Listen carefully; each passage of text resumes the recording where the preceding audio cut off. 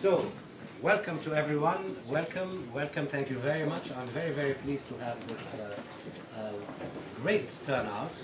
Although it's the very beginning of term, but clearly there is tremendous appeal in our very distinguished speaker, Professor Amir Moezzi from Paris. One thing you will notice, and this, I mean, of course, this was one of the matters that impelled me to invite him in the first place, quite apart from his incredible erudition, his massive erudition, is the robustness and forthrightness with which he expresses whatever conclusions he comes to without wishing to please too many people all the time. Professor Moezzi is an extraordinarily accomplished expert on Shiite Islam. I have personally particularly profited and enjoyed reading his book, which recently appeared in English translation under the title, what do they call it? The Silent Quran and the Speaking Quran, in which he takes up quite a number of themes which he had taken up in a variety of other works before, starting with his book on the Divine Guide in Shiite Islam, going through an excellent edition of the book on Sayyari's book on various Quranic lections, readings. The question of Quranic readings is extremely important, and this, the physical evidence that we have, or the physical evidence that is suggested about Quranic variations, about histories of composition, are matters which present us with an extremely intriguing picture, which has not yet been clarified to anyone's satisfaction, and which is likely not to be satisfied to everyone's satisfaction over a long period of time. And that is why when Amir Moezzi asks the question, why is the Quranic text problematic? It is a question which constitutes, as a matter of fact, a tremendous growth area in scholarship in the last 20 years. And it's a tremendous growth area in scholarship in a field in which now we are getting greater access to the material evidence, to the earliest manuscripts, to the earliest palimpsests. And we, of course, have been privileged at this university in having Dr. Alba Fedeli as a postdoctoral fellow. Those of you who are apprised of these matters will know that she was successful in dating the earliest attestable Quranic fragment at the University of Birmingham. And I would be particularly looking forward to the way in which Professor Amir Moezzi is going to use literary evidence, literary in the generic sense of literary evidence, to raise questions concerning the composition of the text, the integrity of the text, and quite a number of other matters which arise in whatever one says about the genesis of whatever text. Texts are, I'm afraid to say, worldly material objects, and it is to the worldly material object of the Quranic text that we are going to be considering this evening. Thank you very much for being with us. Thank you. Thank you very much, Aziz. Thank you.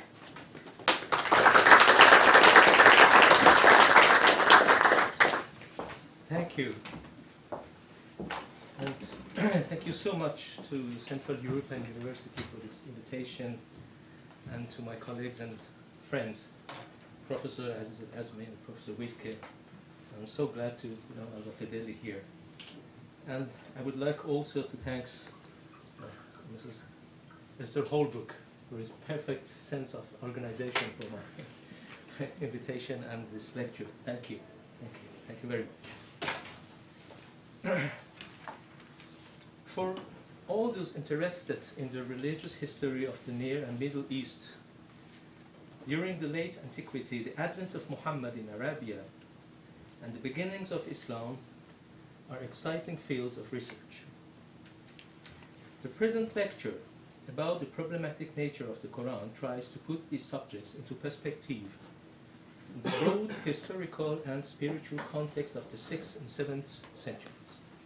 It is based on a sort of syllogism. Muhammad and his message belong to Jewish, Christian, or Judeo-Christian monotheism, as is heavily attested by the Quran and the Hadith.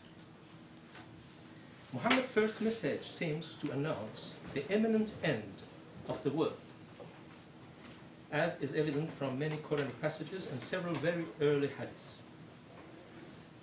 So Muhammad cannot but announce the coming of the Messiah as the savior of the end of the world. On this last point, the Quran remains curiously silent. But according to a large number of ancient hadiths, Muhammad actually announces the imminent coming of the Messiah, and the latter is none other Jesus. At the same time, for some followers of Muhammad, Ali ibn Abi Talib, the fourth caliph of the Islam and the first imam of the Shiites, Ali seems to have been the second Jesus, Christ and Messiah of the apocalyptic times. After the death of Muhammad and Ali, the non-advent of the end of the world, the triggering and extension of civil wars between Muslims, the Arab establishment of an empire, things will evolve in directions very probably not planned at the beginning. These problems may explain, maybe, the problematic nature of the Quran. The Quranic text is problematic. Anyone who has read it, or even traveled through it, can easily see that this text, for the most part, has no narrative structure. It is disorderly, fractured, disjointed. The same story, e.g. Moses or Noah's one, is told allusively and then cut into pieces, and its pieces are scattered throughout the corpus. This problem very often makes the text difficult to understand. Difficulty that posterior exegesis attempted to solve without always succeeding. The problem is not new. From the first centuries of the Hijrah, Muslim scholars tried already to answer the question of Christian and Jewish polemists in the Middle Ages about the form and the content of the Quran, and then the Orientalists from the 19th century to the present day. Just a few indications will show objectively the embarrassment of the Muslims. 1. For several centuries, there was debate about the authenticity of the official Quran, the Vulgate of Osman, who was accused of having been falsified. Among all criticisms, the Shi'i attacks were the most violent and the most coherent. 2. In the face of the criticism of the Christian and Manichaean polemicists who mocked the stylistic disorder of the Quran, the Sunni scholars elaborated a literary genre called Nazm al-Qur'an, the composition of the Quran. The problem is that each author gives different reasons to justify this particular composition of the Quran. This means that they did not know the reason of the fragmentary nature of the Quran. 3. Same observation for another literary genre, the Asbab al-Nuzul, the circumstances of the revelation. The aim of this genre is to present the historical circumstances in which this or that part of the Quran was revealed. Again, there is an surahs have been more or less classified according to their length, from the longest to the beginning of the Quran, in the beginning of the Quran, to the briefest toward the end. Why this order? Nobody knows. Moreover, finally, the surahs were divided into Meccan and Medinas. But in the Meccan surahs there are Medinan verses, and in the Medinan surahs there are Meccan verses. Why? We don't know.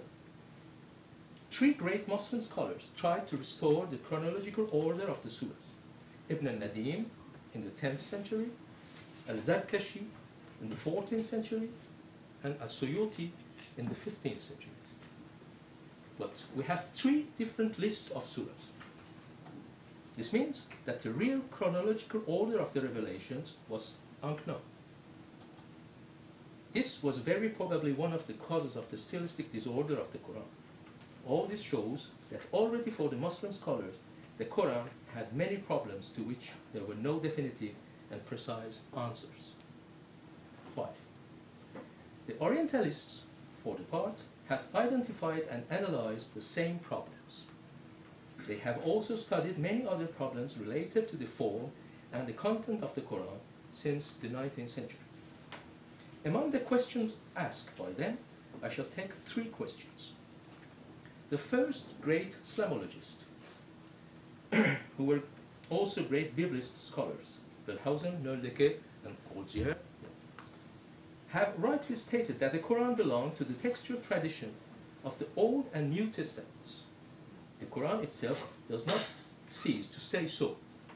Muhammad appears everywhere as the continuator of Moses and Jesus. Now, the Quran presents 2 great anomalies in relation to this textual tradition. First, the absence of narrative logic. In the Bible, all the stories are told normally, with a beginning, a middle, and an end. In the Quran, where many biblical prophets are mentioned, no history is complete. Then, even this incomplete story is cut into pieces, and the pieces are scattered in different parts of the corpus. Why? Second problem and second anomaly. In the Bible books, when the story of a prophet or a sage is told, his contemporaries are always present, and they play a very important role. His family, his parents, his brothers and sisters, children, friends, faithful, enemies. In the Quran, no contemporary of Muhammad is cited, except for 2 enigmatic figures that are of no importance historically. Zayd, i.e. the hypothetic adopted son of Muhammad, and Abu Lahab, and another hypothetic uncle of Muhammad. No mention of the family of the Prophet. His daughter Fatima, very important since the mother of his only male descendants. His descendants, his great friends, his main enemies, nothing. He himself is only quoted 4 or 5 times, whereas the biblical prophets and saints, Abraham, Noah, Jonah, David, Solomon, Zechariah, Mary, Jesus, and so on, are cited hundreds of times. Why? Finally, the third problem raised by the Orientalists, especially Paul Casanova in the beginning of 20th century, the absence of the figure of Messiah in the Quran. The apocalyptic dimension of the Quran is very powerful. I will come back to this in detail. The Messiah, as savior of the end times, is extremely present in the Hadith, and yet no mention of the Messiah in the Quran. Jesus is called Messiah, al-Masih, in the Quran. But this title is not apocalyptic, and only signifies the anointed one who received the divine anointing, Masih. Why this gap? In my lecture, I will try to propose hypotheses on the reasons for these problems present in the Quran, and already noted by both the medieval Muslims and the Orientalists. I propose basically 2 lines of research: the civil wars of the beginnings of Islam, and the apocalyptic dimension of Muhammad's message. 1. Civil wars. I recall some events of the beginnings of Islam reported by all sorts of Islamic and non-Islamic sources. After the Hijrah, the last years of the life of the Prophet were punctuated by many battles. Among these, the Battle of Badr in the year 2 of Hijrah, 624, the first great victory of Muhammad over his Meccan opponents of his own tribe of Quraysh, seems to have left traces that are difficult to forget by them even after the conversion to Islam. After the death of Muhammad, according to some rare traditions, he would have been poisoned. His succession triggered a wave of violence on which I will return later.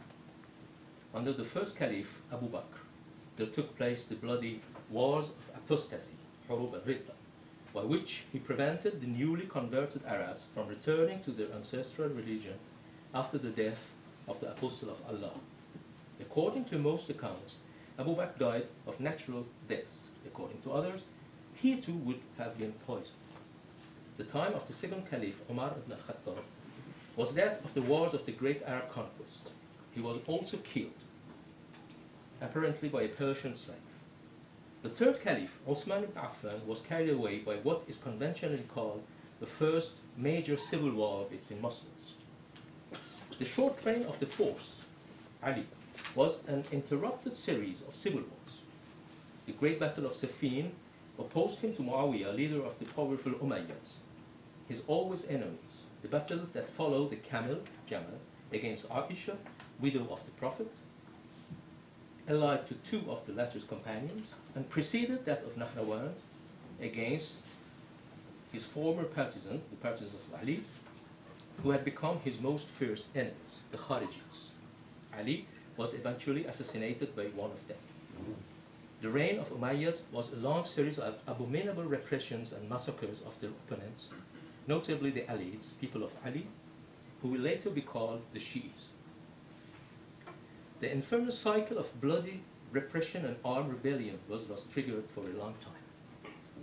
The most significant case is the massacre of Al-Hussein, the well-beloved grandson of Muhammad and son of Ali and Fatima, as well as almost all of his family, and the orders of the second Umayyad Caliph Yazid I, only a few decades after the death of the Prophet.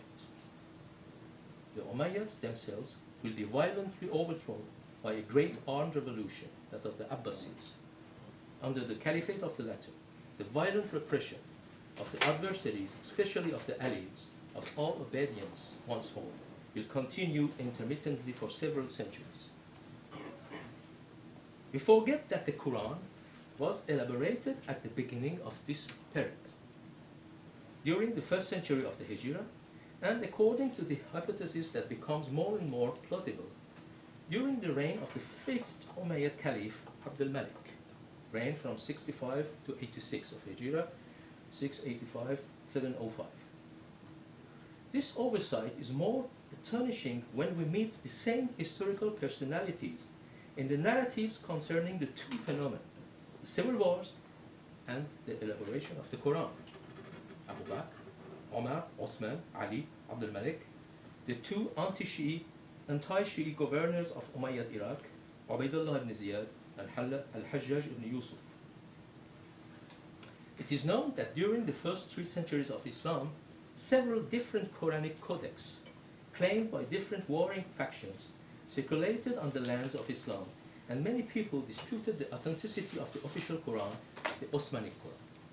This official Quran took several centuries to be imposed by force and accepted by everyone, except by a part of the Shi'is during the Abbasid Caliphate, at the beginning of the 4th, 10th century. According to ancient Shi'i sources, the official Quran is a censored and falsified version of the true Quran revealed to Muhammad. This original true Quran was 3 times larger than the official version because it contained many passages about Muhammad, his family, that is the family of Ali, the Imam par excellence of the Shi'is, his friends, and his enemies. After his death, the death of Muhammad, these enemies, and in particular the Umayyad clan of the Banu Abd Shams tribe of Quraysh, seized power through a genuine organized coup d'etat by dismissing the only legitimate successor of the Prophet, that is to say Ali, and by violently repressing the Alids. So, one of the first things they did was to remove the compromising Quranic passages for them. The passages praising Ali and his son, the only male progeny of the Prophet, and attacking his enemies now in power. The very early Shi'i works cite much of these Quranic passages that are no longer found in the official Quran. According to them, the removal of the names of those contemporary persons of the Prophet and the suppression or alteration of the passages concerning them completely destroyed the original Quranic text, rendering it almost unintelligible in many places. This is the Shi'i thesis of the falsification of the Quran, Tahrif al-Quran or Tahrif al-Kitab. 2. Apocalyptic dimensions of Muhammad's message. The Quranic corpus insists heavily on the imminent end of the world, Many verses and surahs are more or less directly dedicated to it. This is particularly the case of a great number of the final surahs, the shorter ones, known for being the oldest ones, whose archaic language and literary style are in many cases remarkable. These passages announce the dramatic cosmic changes of the end times, invite incredulous mankind to repent and to purify himself in order not to undergo God's wrath, to follow the straight path in order to be part of the pious and good people to whom salvation is promised. We will stick to a few example translation from Arbery, the Quranic interpreter. Quran 100, the charges. 11 verses. In the name of God, by the snorting charges, by the strikers of fire, by the dawn raiders blazing, a trail of dust, cladding therewith with a host. Surely man is ungrateful to his Lord, and surely he is a witness against that. Surely he is a passionate in his love for good things. Knows he not that when that which is in the tombs is very soon overthrown, and that which in the breast is brought out, surely on that day the Lord shall be aware of them. Quran 102, rivalry, 8 verses. In the name of God, gross rivalry diverts you, even till you visit the tombs. No indeed, but very soon you shall know. Again, no indeed, but very soon you shall know. No indeed. Did you know with the knowledge of certainty you shall surely see hell? Again, you shall surely see it with the eye of certainty, that you shall be questioned that day concerning true bliss. The imminence of the end times is further alluded to in many Quranic pericles. It is particularly underlined by the use of the term as-sa'a, the hour, in order to designate the coming of that end. The term means moment, instant, hour, very short time. Defined by the article al, as-sa'a, as is the case in the Quranic occurrence, where it means the end of the world, it also takes on the meaning of expression signifying immediacy, such as immediately, at once, right away. Not equal are the blind and the seeing man. This is the Quran 40:58. Not equal are the blind and the seeing man, those who believe and do deeds of righteousness and the wrongdoer. Little do you reflect, the hour is coming, no doubt of it, but most men do not believe. One can also underline the use of the term azifa for the judgment, alluding to the idea of an event that is on the verge of taking place or that is approaching with great speed, something that occurred suddenly. Quran 40:18, and warn them against the day of the imminent, Yawm al-Azifa, when shocking with anguish, the hearts are in the throats and the evildoers have not one loyal friend, no intercessors to be heeded. Then which of the Lord's bounties disposes to, this is a warner of the warners of old. The imminent is imminent. Azifat al-Azifa. Apart from God, none can disclose it. The examples taken from the Quran can thus be multiplied on many other pages. Those passages, as well as the many similar data in the Hadith corpus, on which I shall come back, have led some scholars from the 19th century to this day to consider the Quran, the milieu that saw it originate, as well as very first time of Islam, as phenomena belonging to a certain time and space, in other words, to a history and geography, strongly steeped in apocalyptic beliefs. The interrogation set off by those researchers have profoundly renewed the issues, the putting in perspective and the methods of investigation concerning the birth of the Arab religion. If Muhammad had come to announce the end of the world as an important part of the Quran and Hadith proof, why would he found a new religion? To which religious milieu did he belong to?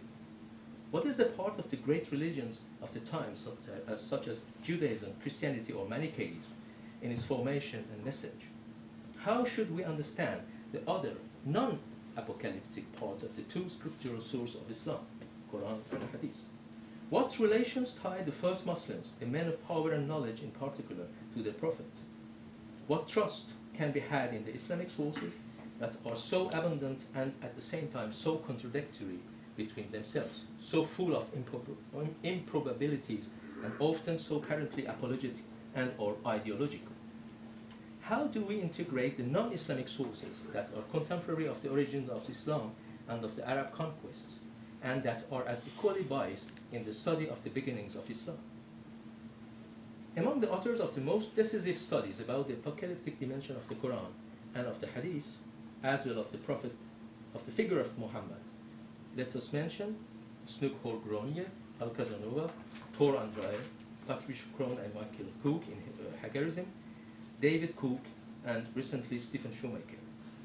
Each one of these studies has set off a great deal of learned reactions, either admirative or critical, and sometimes even violently hostile.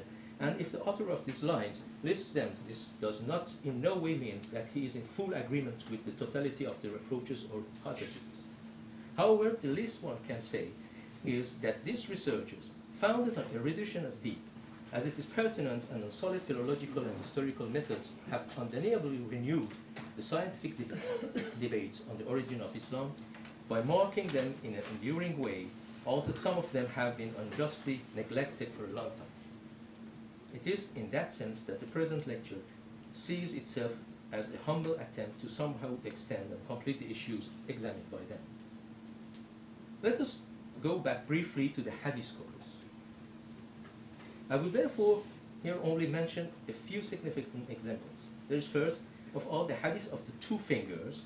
According to Musnad of Ibn Hanbal, the Prophet is said to have declared, "The hour is coming. My coming and the hour are separated from one another like these two." And he showed his index and his middle finger. Ibn Sa'd reported in his Tabaqat that Muhammad had been sent at the same times at the hour in order to warn his people of the coming of the painful chastisement. Casanova cites another prophetic hadith according to the Khitat of al-Maqrizi, "My coming and that of the hour are concomitant. The latter even almost came before me." Another time, according to the Musnad of Muhammad, Muhammad is said to have been missioned at the moment of the coming of the hour. The same scholar and his contemporary, the great traditionist Ibn Abi Shayba, report a prophetic tradition where Muhammad declared, "Those who see me or listen to my word will see Ad-Dajjal, the Islamic Antichrist, during their lifetime." Muhammad is very often called the prophet of the end times, Nabi Akhir al-Zaman, or also the prophet or the messenger of the calamities of the end of world, Rasul al-Malhama. What matters here for our purpose is that the surah and Quranic passages, the hadith and narration that we have examined, most likely all go back to Muhammad himself, his immediate entourage, or to a period shortly after him. Given that the coming of the hour has finally not taken place, at that the word has not yet entered, what scholars or ulterior Muslim currents had in their interest to fabricate this type of text by attributing them to Muhammad, who would have in this way lost all credibility and all prophetic legitimacy. That is the central argument of Casanova, and more recently that of Shoemaker, in order to support the thesis according to which the announcement of the end times constituted the main messages of Muhammadan mission, a message that the Muslim authorities had all interest in concealing.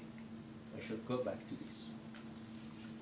Another capital historical element corroborating that thesis is that the period and the part of the world that saw the birth of Muhammad and his message are strongly marked by intense apocalyptic expectation illustrated in all the religious traditions. The never-ending and bloody wars between the Byzantines and the Sassanians, and to a lesser degree the violent conflicts causing bloodshed from Ethiopia to Yemen, with their lot of massacres, destructions, population displacement and disease, making the defeated of yesterday the victors of tomorrow, all of this created a world replete with uncertainty and anxiety. The Messianic uprisings are frequent, especially among the Jews, seeking to liberate Jerusalem from Byzantine domination and to rebuild the temple. Apocalyptic Jewish writings such as the Apocalypse of Zerubbabel or the Secrets of Rabbi Shimon ben Yochai have had a great deal of religious influence among certain Jews who impatiently expected the deliverance of Jerusalem and who, after the coming of Muhammad, would have considered the latter as the providential instrument of that liberation. Apocalyptic beliefs were also present among Zoroastrian Sasanian circles of that time, as it appears throughout texts such as Zande Vahmanyas, who perceives dating poses problem, the Jamasknamak, or the history of the Armenian Severus. But the most numerous sources of that kind have been composed by Christian authors, especially in Syria, some of them dating a few years after the Arab conquest and therefore set off by them. The Testament of 12 Apostles, the Apocalypse of Pseudo-Methodus, the Apocalypse of Bahira, the Apocalypse of Pseudo-Estros, the Sermon on the End Times of Pseudo-Ephraim, the Apocalypse of Pseudo-Athanasius, etc., etc. The emergence of a new prophet among the Arabs, the sudden conquest of the latter inside the two greatest empires of the region, and the civil wars opposing the followers of Muhammad between themselves constitute a non-negligible part of the apocalypse written down or developed after the coming of the prophet. The Quranic apocalyptic belongs, in a certain way, to that literature that was widespread during its period. Contrary to what later Muslim apologetics will maintain, pre-Islamic Arabia was not that of the era of ignorance, al-Jahiliyyah, and idolatry, nor was Islam the beginning of Arab monotheism. Probably idolatry no longer existed there for many centuries, except among a few sedentary Bedouins, non-sedentary Bedouins. Apart from numerous epigraphic, archaeological, and historical proofs, especially outside of the Hijaz, as the numerous studies by scholars like Frédéric Amir, Christian Robin, or Jan Retzow have proven, the most evident textual confirmation are found in the Quran itself, the massive presence of figures of ancient and New Testaments, the allusive character of biblical narratives that demonstrate that the audience knew them, where otherwise these allusions would have remained completely unintelligible, the onomastic of the biblical characters derived from those of Oriental Christianities of Syro-Palestinian culture of Hebrew. Aramean and Syriac technical terms as important as Qur'an, Surah, Ayah, Zakat, Salat, Hajj, Umrah, the role of Ethiopian Christianity, etc. The phenomenon has been largely studied by many specialists of various disciplines throughout hundreds of works, by the synthesis of which is yet to be undertaken. And Muhammad himself, what was the religious environment of his birth and his education? From which religious traditions did his spirituality draw its sources from? What origin are the many characters and biblical or parabiblical periscopes of the Quran whose occurrences can be counted by the hundreds? For almost a century and a half, many questions, theories, and these have developed around the subject, and there again through innumerable works, without being able to draw definite conclusions. One or many forms of Judaism, different Christian currents such as non-Nicene and non-Chalcedonian, that is mainly non-Trinitarian, Nestorianism, Arianism, Monarchianism, Montanism, heterodox tendencies within Manichaeism. One could also think of a syncretism between these religious traditions. Of course, there is no question of going into a detailed discussion on this subject, one that would lead us astray from our purpose. Nevertheless, the most probable hypothesis seems to be the one formulated by Alfred Louis de Prémar, as a more or less definite belonging of Muhammad to one or the other sectarian grouping qualified as Judeo-Christian. The hypothesis that at the beginning of the 7th century there existed, if not Arab translation of entire biblical books, at least anthologies in Arabic of quotes from the Bible or other parallel texts of Jewish or Christian apocalyptic texts. It is true that the term Judeo-Christian remains ambiguous, if not vague. Historically speaking, non-Trinitarian Judeo-Christian sects would have disappeared as such around the 4th and 5th centuries of the Common Era. However, a great number of doctrines seems to have survived in a nebula, as is often the case under the name of Ebionites or Nazareans, maybe the Nasara of the Quran. In particular, on the margins of the Byzantine Empire in general, and in particular among the Arabic-speaking peoples from Syria to Egypt, including Arabia and Yemen. The Ebionites or Nazareans are therefore Messianic Jews who have kept their Jewish beliefs and practice, but believe in Jesus as Christ and Messiah. A great number of researchers since the second half of the 19th century have studied the question with minutia. Simon Mimouni goes even to the point of declaring Ebionite and El Qasaid groups, Aramaic speaking, have lived on long after the birth of Islam, at least until the 8th century. One of them, the Ebionites, has probably dissolved into the new religion to the point of where we should not ask ourselves if it has not to some extent participated in its birth. The transmission, including the textual one, has been operated mainly through different East Syrian and Mesopotamian Diophysist Christian and or West Syrian, Egyptian, and Ethiopian Miaphysist currents. Be as it may, a great number of the doctrines and religious practice that the Christian theologians and heresiographers like Irenaeus in his Contra Hereses or Origen in his Contra Celsum attribute to these Ebionites and Nazareans, those who call themselves Christians yet wish to live according to Jewish law, have a massive presence in the message of Muhammad, a strict monotheism that refuses the divinity of Jesus, but that considers him to be the Christ and the Messiah. Both words are said Masih in Arabic, literally anointed. They believe in the imminence of the end of war and the coming of Judgment Day. Regular prayer, fasting, alms, and the practice of charity, the centrality of ritual purity, the practice of circumcision, and the prohibition of the consumption of pork and even wine. We find all of this in the message of Muhammad. So what about the coming of the Messiah? Indeed, if Muhammad and his message came from a monotheism of Judeo-Christian sensibility, and they were intended for an audience that belonged to the same environment, and if they announced the end of the world, all this being largely attested in the Quran and the Hadith as we had just seen, then the Prophet could not have not spoken of the central figure of Jewish and Christian apocalyptic and messianism, that is the Messiah. The Quran does not say anything on the announcement done by Muhammad of the imminent coming of the Messiah.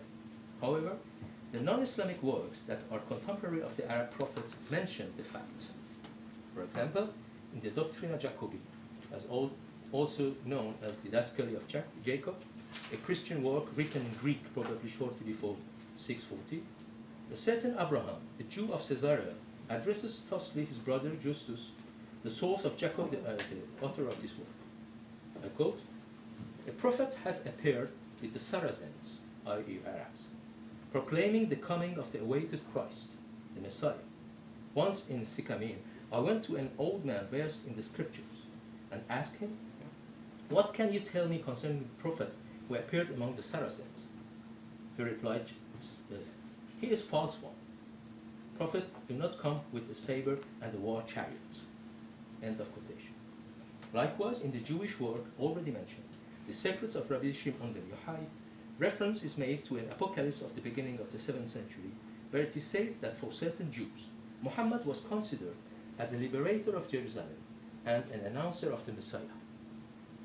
Indeed, many textual confirmations prove that for the first followers of Muhammad, and probably for himself, the Messiah of the end times was none other than Jesus Christ. First of all, the Quranic corpus indicates very clearly this on many occasions. Among those occurrences, we use the expression the Messiah Jesus, al-Masih Isa. In his letter to John the Stylite, James of Edessa writes, "The Mahgraye, most probably an Aramaic transliteration of Muhajirun, a name along with the Mu'minun that designates the first followers of Muhammad, the Mahgraye all confess firmly that Jesus is the true Messiah that was supposed to come and that had been predicted by the prophets. On this point, there is no dispute with us Christians. A great number of studies is consecrated to the identification of the Messiah, Savior of the end times, with Jesus Christ by the followers of the Prophet during the first times of Islam. It is most likely the reason why Muhammad would not have presented himself as the Messiah. On the other hand, we would have been considered, at least by some of his followers, as the Paraclete.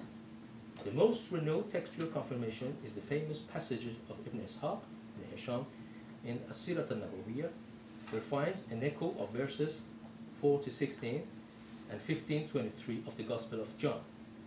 I quote, And when the Munhamanna shall come, the one God shall send us on behalf of the Lord, as well as the Spirit of holiness, Ruh al-Quds, the one who comes out from his Lord. He shall be a witness for me, as well as you, because you are with me since the ancient times. I tell you so that you may not no doubt. The Munhamanna in Syriac is Muhammad in Arabic, and the Paraclete in Greek, Al-Parakletos. What does Paraclete mean? We do not exactly know, given that the meanings, the exegesis, and the concept that accompanied its mention in the Johannine writings, the only ones in the New Testament, especially in Christian literature, as expected, are mentioned and vary. In his article, Who is the Other Paraclete?, Jan van Riet offers a dense and documented synthesis of the different meanings of the term. The one who comforts, consoler, intercessor, advocate, assistant, help, resurrector, reviver, and finally, herald, announcer. Often identified to the Holy Spirit, to Jesus Christ himself, or to his spiritual reality, the Paraclete in his different functions is a force, a spiritual, angelic, or divine entity who descends on the saint in order to identify with him and to make him a prophet, a messenger from above. Among these different meanings, the last one is particularly pertinent to our purpose, the herald announcing the coming of the Messiah.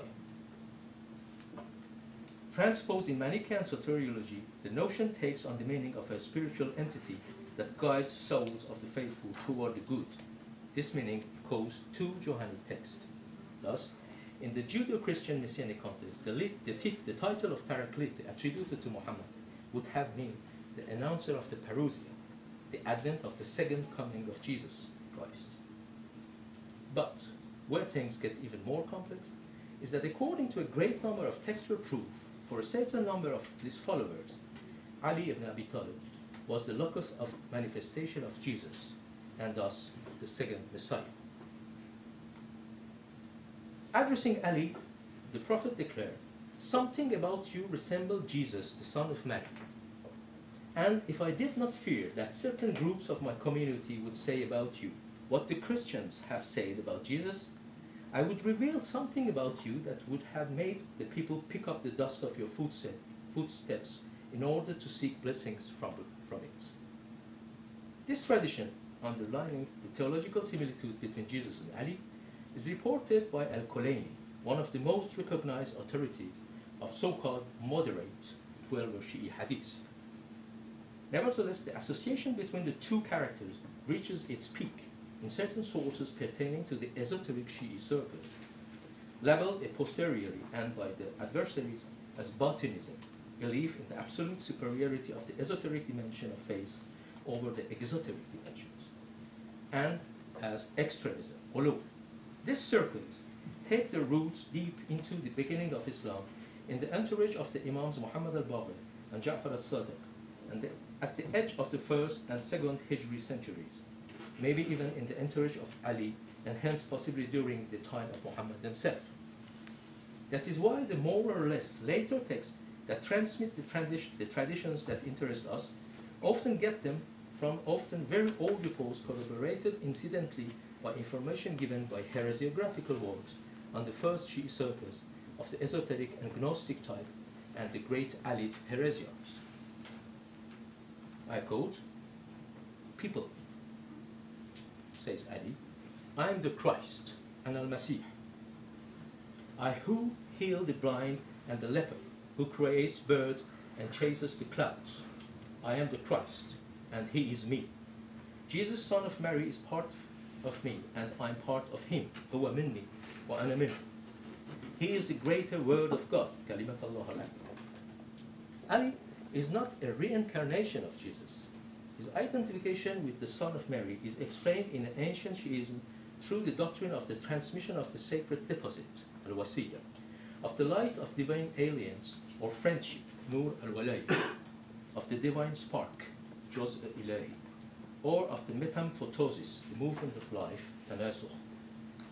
It is the passage, the inherence of a luminous divine force in the members of a long chain of initiated saints, making them inspired ones capable of communicating with God in order to transmit to mankind the messages from above, and even, in certain cases, transforming them in the locus of manifestation of God, mazhar, ajla. A doctrine that, on many points, reminds of the one of the Paraclete as we have just seen. The messianic nature of Ali, a savior, resurrector, and judge of the end of time, is clearly illustrated with many utterances of some sermons, khutbah, attributed to him, where an eternal guide, speaking through the mouth of the historical Ali, declares loud and clear his theophanic reality. He said, I am the retributor on the day of retribution, Dayyan Yawm ad-Din. I am the judge of the garden and the fire. I am the first Noah. I am the instigator of the second flood. I am the hour of the deniers. I am the call that awakes the inhabitants of the graves. I am the Lord on the day of resurrection. I am the one who shall fill the earth with justice and equity in the same way as it was filled before with oppression and injustice. I am the concealed one, the awaited one for the mighty affair. I am the attendant of the resurrection and qayyim al-qiyamah. I am the attendant of the hour. I am the creator. I am the created one, and al-khaliq and al-makhluq. I am the resurrector of the dead. I am the one who spoke through the mouth of Jesus. I am the savior of this time, and the Mahdi al-Awwal. I am the Christ. I am the second Christ, and al-Masih al-Thani. I am the Jesus of this age, and Isa has a zaman. I am the Lord of the balance. I am the compassionate one. I am the merciful. I am the elevated one, the most elevated one. And al-Rahman, and al-Rahim, and al-Ali al-A'la. Thus, if we consider that the ancient expression Walayat Ali, divine aliens, practically in the biblical sense of the term aliens, of Ali may have had a meaning of theophanic nature and messianic mission of Ali, this would cast a new light on a great number of traditions articulating the prophetic mission of Muhammad and the apocalyptic and messianic one of Ali. Ali is a miraculous sign of God for Muhammad. The latter only but called the people on the walaya of Ali. The angel Gabriel came to me, the prophet would have said, and told me, Muhammad, your Lord orders you to love of Ali and the proclamation of his walaya. In other words, Muhammad, the prophet warner of the end of the world, only but calls his people on to the guidance of its Messiah, Ali. A conclusion. Like in other religions with apocalyptic proclamation, here as well the problems start when the end of the world does not occur. When the warner prophet, as well as the awaited Messiah, die without the times reaching their end. Furthermore, regarding the new Arab religion, other facts have rendered things even more complex. Unending civil wars, sudden conquest, the rapid constitution of an immense empire, and the establishment of a strong and more or less centralized state, as it happens that of the Umayyads. And then, a well-established state never went well together with messianism and apocalyptic aspirations. The sum of these factors have had inevitable consequences: the rewriting of history, the reinterpretation of tradition, the bending of the text for the sake of the setting up of a new collective memory. The rewriting of history and the forging of a new collective memory started right at the start of the Caliphate of the Umayyad, perhaps even earlier. Historical enemies of the Banu Hashim in general, and the Alids in particular, at least since the Battle of Badr. The public cursing of Ali from the church of Damascus was, but also the propaganda of the state apparatus becomes systematic since the reign of Muawiyah first, the first Umayyad Caliph. The hatred of Ali, his family, that of course that of the Prophet, and of his partisans, reached its peaks in Karbala and the massacre of Hussein ibn Ali, the grandson of the Prophet, and almost all his close ones, to order of the Caliph Yazid I in 61 of Hijrah, 680. An official version of the Quran established according to the demands of the caliphal power, most probably the Abd al-Malik's one, is elaborated and released in the great cities of the empire. At the same time, the other recensions of the Quran are sought after and destroyed. Likewise, the initiative of the constitution of an official corpus of hadith of the same nature is undertaken mostly in the entourage of Abd al-Malik and the court scholar Ibn Shihab al-Zuhri. Being the clever politician he was, Muawiyah, based in Syria, a largely Christian country, had adopted a strongly pro-Christian attitude and policy. Nevertheless, without any reference to the Quran, nor to Muhammad or Jesus, nor to any other prophet, recovering by the same token the Judeo-Christian tendency of the message of Muhammad and of his first followers, while attempting to conceal the messianic dimension of the latter, largely maintained in elite circles. That is most probably the reason why he is without question the heavily incensed hero of most Syria chronicles of the period that, in order to probably go in the direction of Umayyad propaganda, remove Ali from the list of Arab kings after Muhammad. With Abdul Malik, yet again, the process of de-messianization becomes decisive. It must be said again that a strong and well-established state has never loved the apocalypse, the messianism, and the prospect of an approaching end to the world. The figure of Muhammad as the holiest and last of the prophets is rehabilitated, and at the same time his message, originally universalistic, gathering the other monotheists called faithful, mu'minun, is now strongly Arabized. Its differences and soon its superiority in relation to Judaism and Christianity valorized, and his followers called Muslimun. The supreme symbol of the instauration of a new Arab religion are, on the one hand, the construction of the Dome of the Rock in Jerusalem, the officialization of a caliphal Quran known as the Vulgate of Osman, now declared independent of Jewish and Christian scriptures, and as the Book of the Muslim, and on the other hand, the sacralization of Arab cities of Mecca and Medina. In this process of de-messianization, there would have been the suppression of the Quranic passages referring to the Messiah Savior, especially if this Messiah was Jesus, and some identified Ali with the second Jesus. Jesus becomes a prophet who is almost identical to the other ones in the Quran, which, in the words of Alfred Louis de Prémar, had been from beginning to end controlled by the Umayyad family, from Osman to Abdul Malik, via Muawiyah and Marwan. Two other Umayyad personalities have also played a role of the highest order of importance in establishing the official Quran. The two already mentioned famous governors of Iraq, Ubaydullah ibn Ziyad, known as Ibn Ziyad, and Hajjaj ibn Yusuf. The common denominator between all these high-profile historical characters is their implacable hatred against Ali and the Alites. Ibn Ziyad was even directly involved in the massacre of Karbala. Therefore, the thesis of Tahrif, or the falsified Quran, largely maintained among the Shia circles until the 4th, 10th century, and according to which the power hostile to Ali and the family of the Prophet, Ahlul Bayt, had removed from the original Quran all mention of them, gains in plausibility. These are my hypotheses about the causes of the problematic character of the Quran. These causes are religious and historical.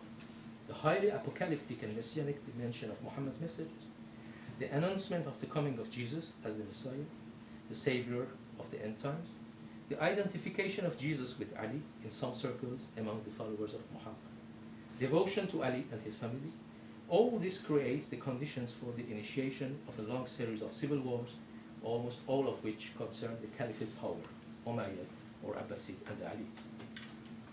A major factor has intensified this process, the rapid formation of an empire and the need for Islamic power to shift its own religion, independent, even superior to its parents, i.e. Judaism and Christianity or Judeo-Christianity. The elaboration of the scriptures, in this case the Quran and the Hadith, is a major issue in this history of power. In the phase of the formation of a religion in this part of the world, the scripture is a factor of legitimacy of the highest importance. The factions at war with one another each had a different Quranic recension at their disposal. The Alites claim to have the recension of Ali, the only complete version of the Quran, containing the account of the events of Muhammad's life, as well as the names of his contemporaries. The enemies of Muhammad in power had censored all this and removed from the Quran all the mentions of the Messiah, suppressions and alterations which gave the Caliphate Quran its disjointed appearance. Of course, Shi'i data are as oriented as other data reported by all the sources over this period. They have no guarantee of historicity But curiously, they bring their answers to Orientalist questions about the style of the Quran, the absence of the contemporaries of Muhammad, or the absence of the figure of the Messiah Savior in the Quran. The rewriting of history, the making of a new memory because of civil wars and the birth of an empire, the will to forget the original messianic and apocalyptic message of Muhammad, and in all this, the central importance of the figure of Ali and his supporters seem to constitute promising directions of research to study the problematic nature of the Quran. Thank you.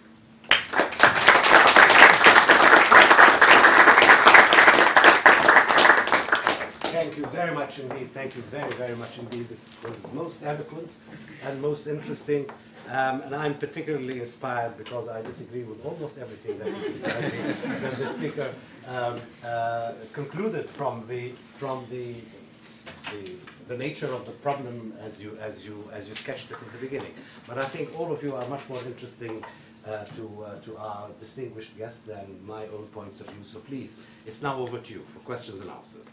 And Professor Amir Moezzi has kindly agreed to answer questions for the next 20 minutes. Yep. Yeah. And after which you're all cordially invited to a small reception answer. Please.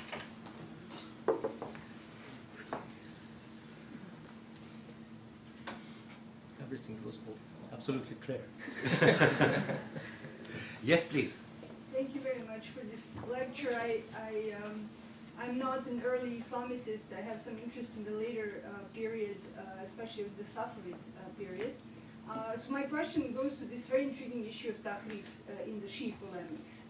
And I'm just wondering if you could tell us a little bit more what the research on this issue. I mean, I've always had trouble finding literature on this issue that talks specifically about what is, sort of in the historical perspective, this issue of tahrif from the Shia side, how it has fared, and whether there's any sort of what do you find that is important from the research that's been done on this issue? What is it helpful for this reconstruction of the early history of the Quran, on the one hand?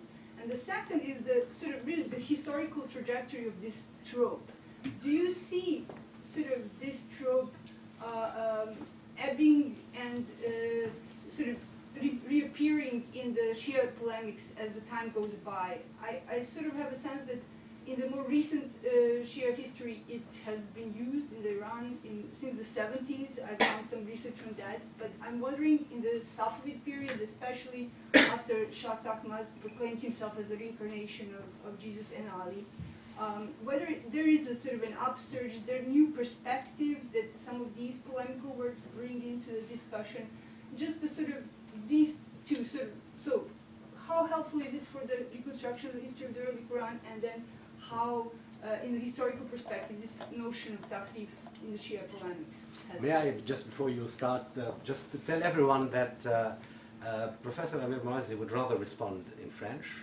The Institut Français, to whom we are extremely grateful, have been kind enough to provide us with simultaneous, or almost simultaneous translation. Thank you. Thank you very much.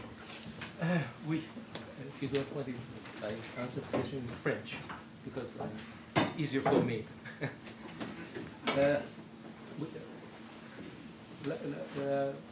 La thèse de la falsification du Coran est extrêmement ancienne dans le chiisme.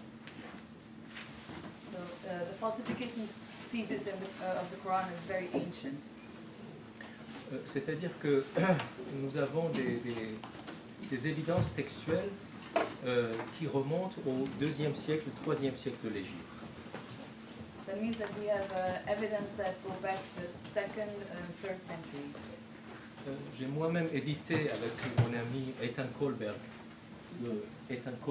de l'Université hébraïque de Jérusalem le plus ancien texte qui existe sur la falsification de Sayeri, professeur Abbasid Islam a parlé de ça. C'est une monographie sur la question de la falsification qui a été écrite vers 250 de l'Égypte. I had the honor to edit the most ancient text with Professor Ethan Kohlberg at the Jerusalem University, which this text is a monograph about sources that go back, that were written in 250. Alors, et puis les chiites ont soutenu la thèse de la falsification jusqu'au IVe siècle. 4e siècle de l'Église. The Shias have retraced the falsification theory until the 4th century. Alors, à partir du IVe siècle, une majorité de chiites vont abandonner la thèse de la falsification. After the 4th century, a majority of the Shias will abandon this theory of falsification. Et ils vont adopter la thèse universelle, n'est-ce pas, d'accepter le Coran dit d'Osman. They will accept the majority opinion about the version of the Quran. Pour une raison politique, c'est que les chiites sont au pouvoir. It was for a political reason that they were in power.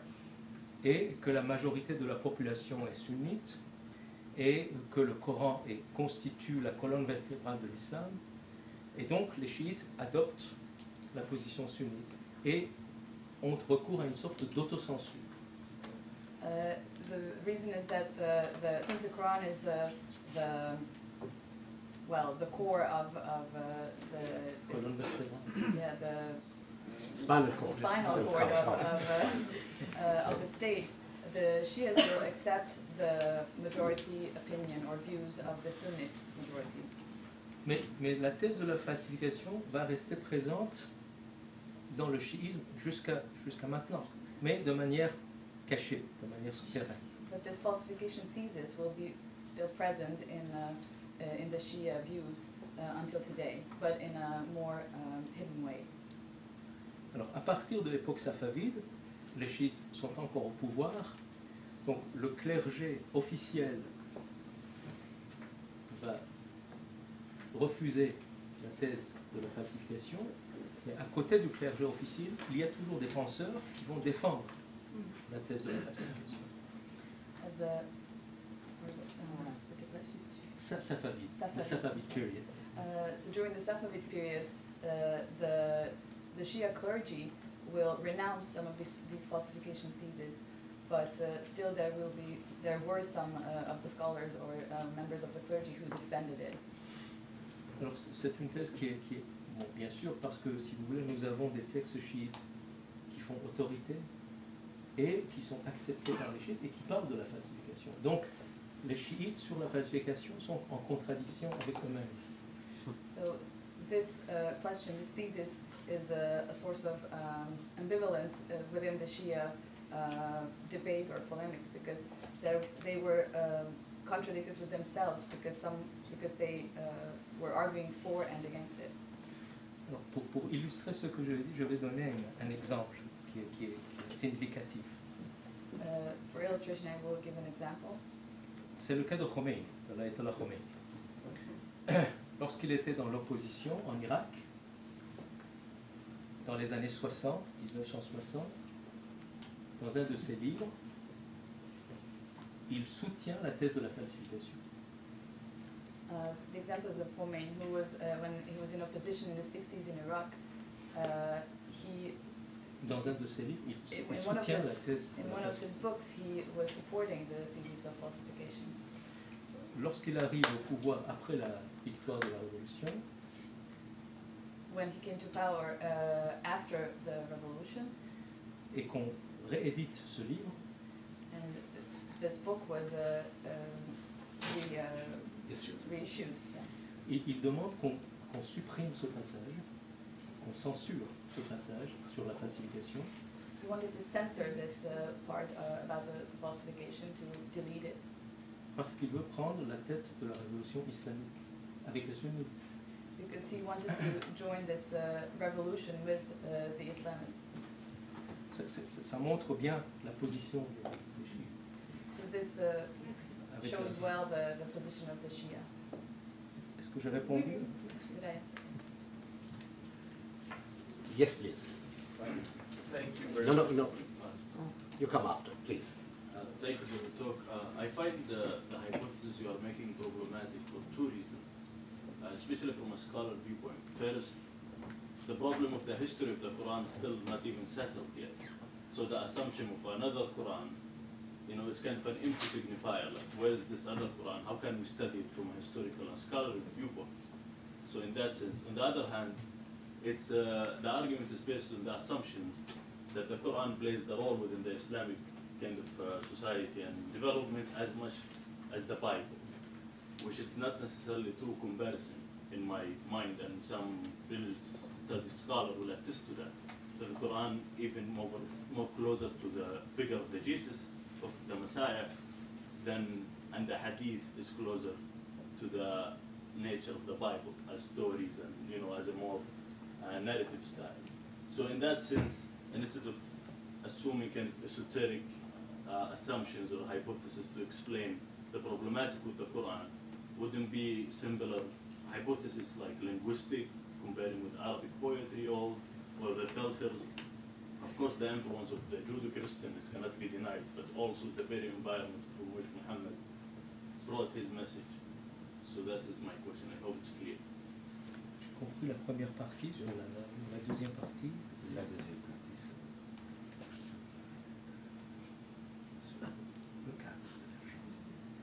le milieu de oui. Je crois que vous avez dit la première question, c'est où est-ce qu'on peut trouver les autres Corans, c'est ça? So the first part of your question was where can you find the other Quran? So Yeah, it's so. Is it a necessary hypothesis? It's a hypothesis. Is it a necessary hypothesis, if I may reformulate the question? Yes. Is the hypothesis necessary? On peut poser la question au sujet du Coran officiel. we can ask this question with regards to the official Quran. C'est-à-dire que pendant les 3 premiers siècles, il n'y a aucun manuscrit du Coran complet. Les plus anciens manuscrits complets du Coran, tel qu'il apparaît, datent vers la fin du 3e siècle. Ça date de l'époque Abbasid. So in the first 3 centuries, there are no complete manuscripts that we know of the Quran. The first known manuscript is from the end of the 3rd century. Alors sur les autres Corans, bien sûr, nous n'avons aucun manuscrit des autres Corans, mais nous avons des citations. So about the other Qurans, we don't have any manuscripts, but we have quotations or citations of it. Aussi bien dans les sources chiites que dans les sources sunnites. In both the Shia and the Sunni sources. Vous savez, le Kitab al-Masahif, the Book of Codices, de Sijistani, c'est un livre sunnite, nous parle d'un compagnon du prophète, Ubay, ibn Ka'b, dont le codex, dont la recension coranique contenait 2 sourates, pas des versets, 2 sourates qui ne figurent pas dans le Coran actuel. So in the Book of Codices, there's a part which refers to 2 surahs, not verses, but verses with surahs of another codex. Yes. So that are absent from the That are absent official from the codex, official yes. Quran. Beaucoup de sources sunnites nous disent que, par exemple, un autre compagnon du prophète, Ibn Mas'ud, considérait que la Fatiha et les 2 dernières sourates ne font pas partie du Coran.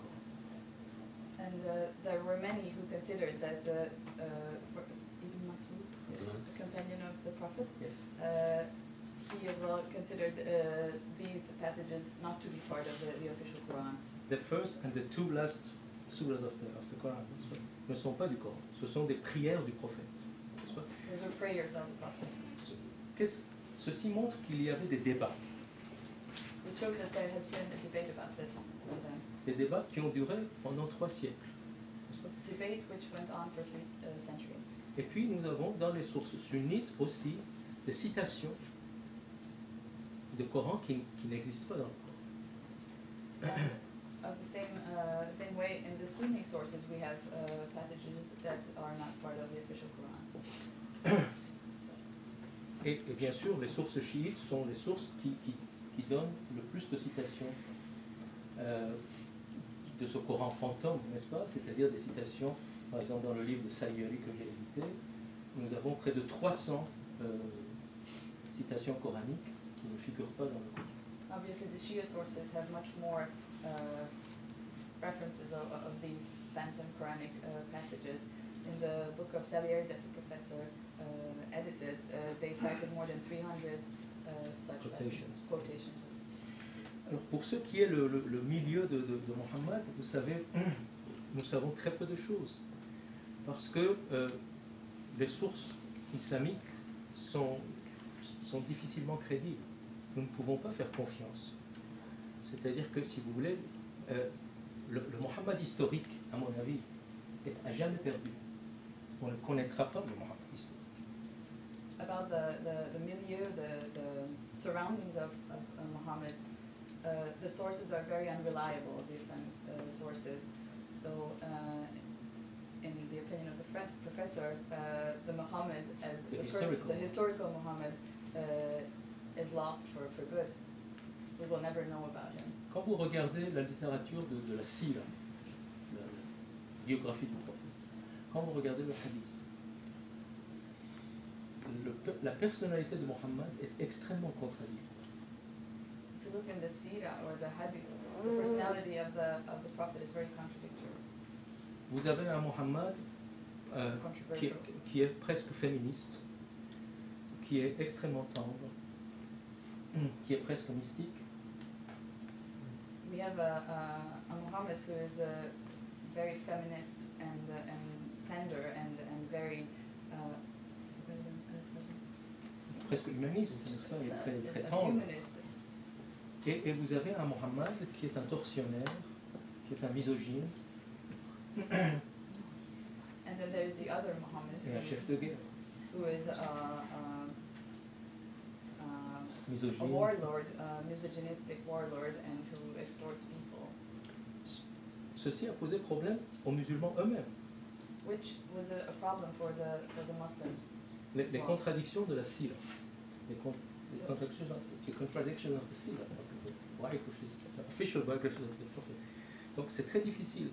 À quel milieu? Et ce que je viens de dire montre qu'effectivement, le Coran montre qu'il connaissait le milieu judéo-chrétien, juif et chrétien.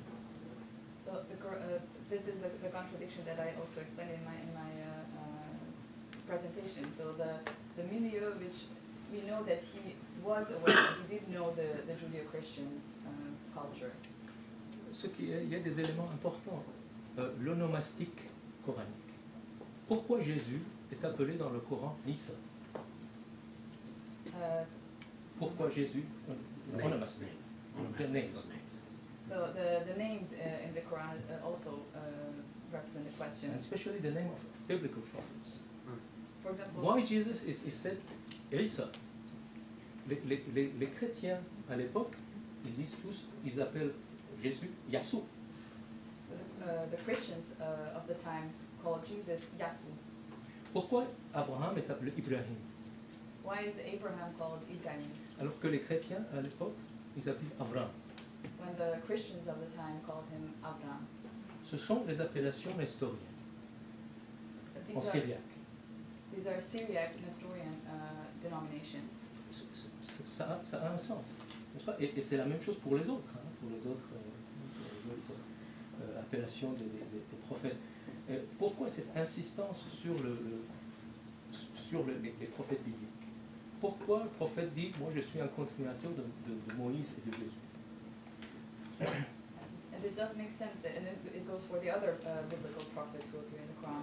But why this insistence of referring to these prophets? Pourquoi les mots clés sont en syriaque? Qur'an est en syriaque. Surah est syriaque. Aya est syriaque. Hajj est syriaque. Omra est hébreu. Donc ce sont des mots, zakat, salat, ce sont des mots clés. Why are the key terms, the terminology in Syriac? Donc ça donne une idée, ça donne une... Ce qui montre que, si vous voulez, donc le milieu arabo-arabe de Mohammed est problématique. So this the surrounding, the Arabo-Arab. Yes, purely Arabic. The purely Arabic milieu of the prophet is problematic itself. Ce sont des questions. These are questions that. Et les sources musulmanes ne nous apportent pas de réponse. The Muslim sources do not answer these questions.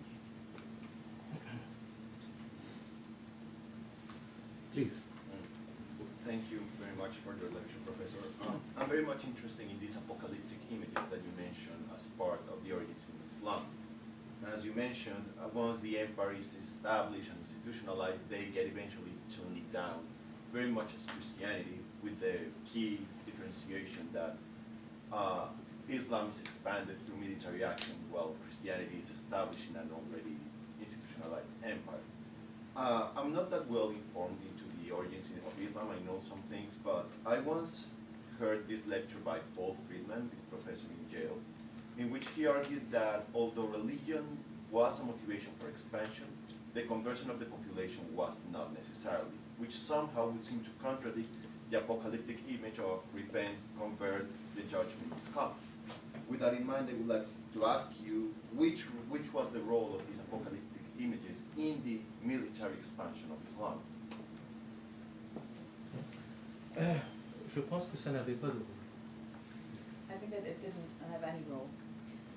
Quand vous regardez, c'est-à-dire que on ne sait même pas si l'expansion de l'islam et les premières armées musulmanes avaient des motivations religieuses. Ce n'est pas sûr.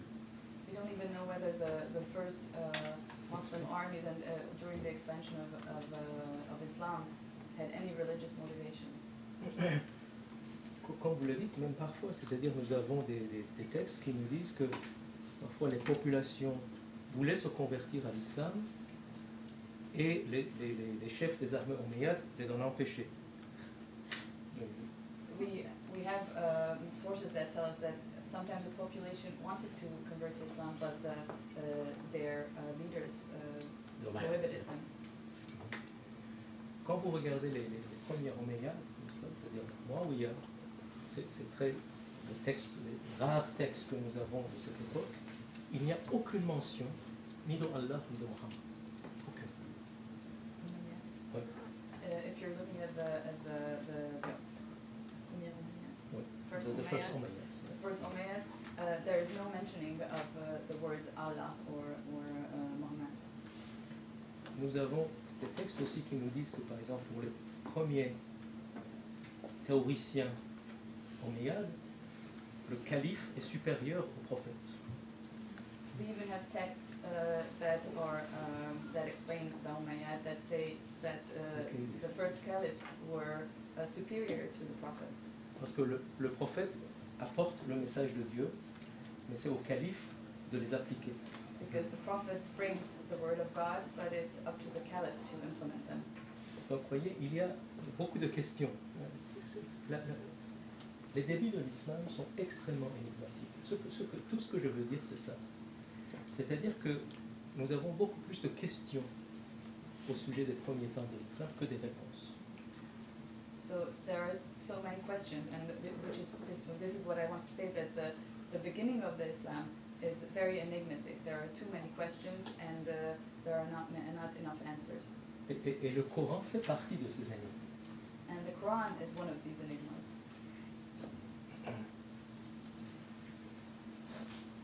Sorry, please. And then you first. Carsten, you go first. Thank you very much. I have one question from a perspective that I'm particularly interested in, and that is the comparative study of religions and the comparison of critical approaches in religious studies. Your deconstruction of the historical Mohammed resembles a lot the deconstruction of the historical Jesus at the beginning of the 20th century, when Jesus was identified as a prophet of the imminent end of the world, and the history of the Gospels was seen in the light of the writing out this expectation from the text. So there is, my question would be, how far could critical strategies from one text be applied to the other, and in how far is there a pitfall in supposing that there might be parallels, and in exporting critical approaches from the Gospels to the Quran? La comparaison a des limites. Mais il y a énormément de parallèles, je pense, entre les débuts du christianisme et les débuts de l'islam. So comparison has its limits, but the professor thinks that there are many parallels regarding the beginning of Islam and regarding the beginning of Christianity. C'est-à-dire la dimension messianique, effectivement, est très présente dans les couches anciennes des évangiles, surtout les évangiles apocryphes. This messianic dimension is very present in the Gospels, especially the apocryphal Gospels. Et le fait que c'est surtout apparemment avec Saint Paul, que le christianisme veut déclarer sa séparation avec le judaïsme. And it's very apparent how, especially with St. Paul, when Christianity wanted to distinguish itself from Judaism. Je ne pense pas, Jésus était juif, n'est-ce pas? Et on ne trouve pas, on n'a pas l'impression qu'il veut fonder une nouvelle religion. Jesus was Jewish, was a Jew, so he doesn't give the impression that he was wanting to found a new religion.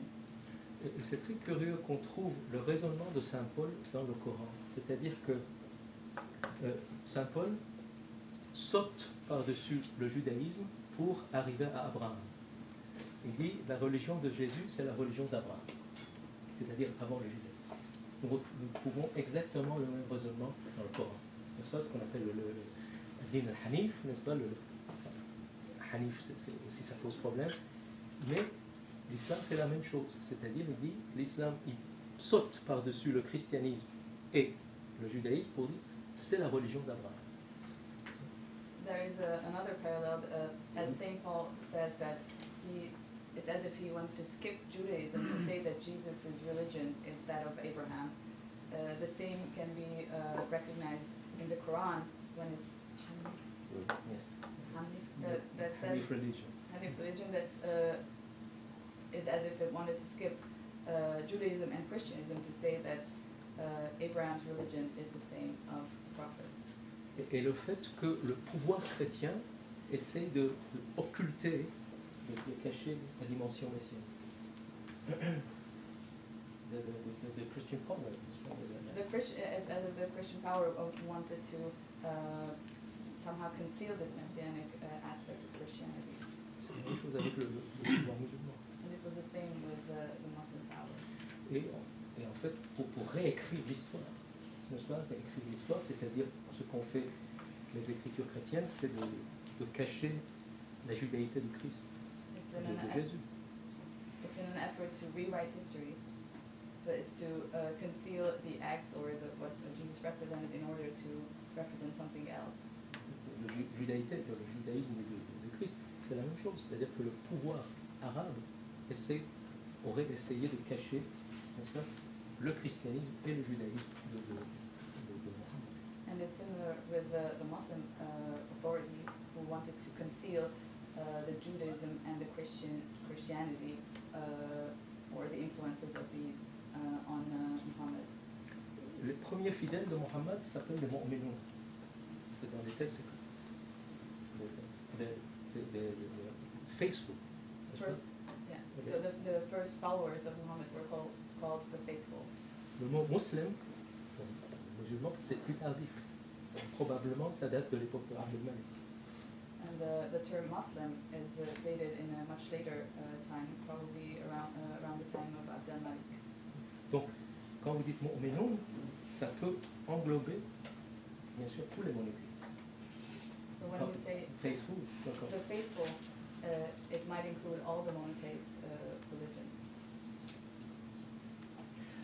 I hope that Professor Amir Moezzi will bear with us and accept two last questions. You and Your Excellency, please go ahead. Thank you very much for the lecture, Professor. I wanted to ask you a question regarding the term that you're using, falsification of Quran, especially from the Shia perspective. The impression I got from the lecture is that early Shias did believe in the falsification of Quran somehow.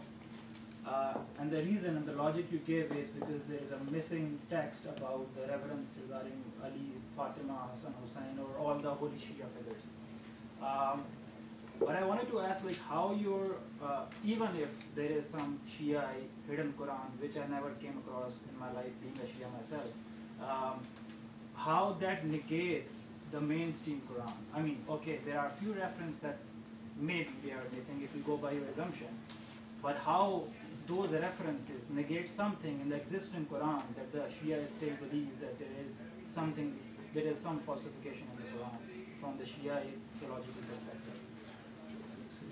Comment le chiite, comment tu résumes la question?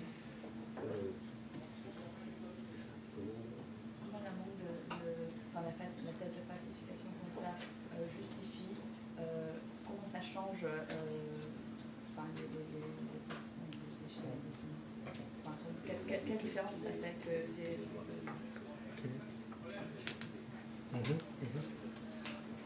Oui. Oui.